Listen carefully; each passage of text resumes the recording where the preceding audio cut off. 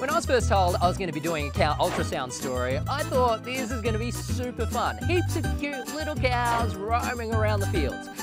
But then I did a little bit of researching. You see, a cow ultrasound story is a little bit more, well, in-depth than you would think.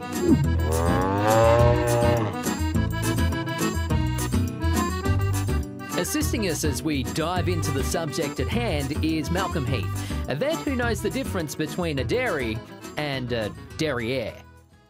Malcolm, cow ultrasounds. Sounds ultra weird and, look, to be quite honest, ultra gross. The question is why? Well, Duane, we're trying to work out whether the cows are pregnant or not. So our farmer AIs these cows. He generally doesn't use a bull. Okay, so that's artificial insemination? Yeah, artificial insemination. To do that, he needs to know when the cow is on heat or in season. And then after 4 weeks or so, we want to freak test them and see if he did get them pregnant or not. To get started, we're obviously going to need a heavy-duty pair of gloves, aren't we? Yeah, and long. Length is important here, Duane. So, oh wow. You know, it's not the cleanest job. But yeah, you need to roll your sleeves up, like right up there, so that you can get all the way in there.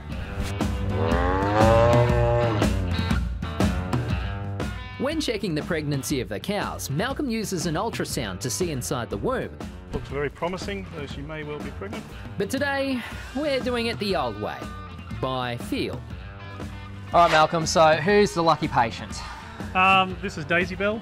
So we're hoping that she's heavily pregnant. She should be very close to calving. Okay. So we just want you to just check and make sure that, that there's a big calf in there. So if she's not pregnant, we're expecting to feel the uterus, an empty uterus, which is only the size of sort of 2 sausages. All right. But if she's heavily pregnant, like we're hoping, with a bit of luck, you'll be able to feel some big calf feet, maybe a calf's head, something like that. I take it this type of procedure is quite common, isn't it? Yeah, for at least for us in mixed practice, cattle vets, it's a pretty routine procedure. Well, no time better than the present then. All right. Oh, it's so tight. It's warm. It's so warm. That's weird. This is the weirdest thing ever. All I can feel is mush. The smell's certainly not the best. But there's a task at hand, to see if there's a calf ready to be born.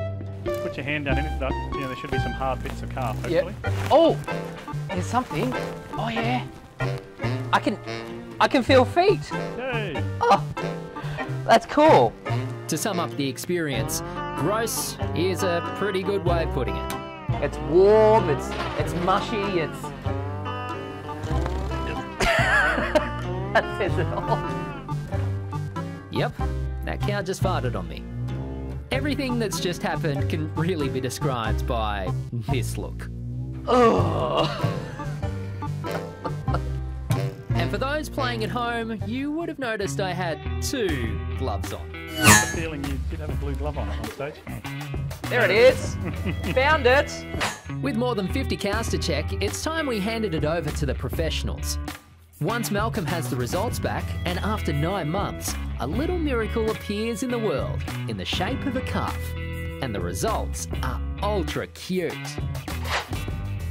And that, my friends, is a cow ultrasound. Ultra gross, ultra weird, and because I haven't had breakfast, I'm ultra hungry. Who's up for breakfast? Yeah?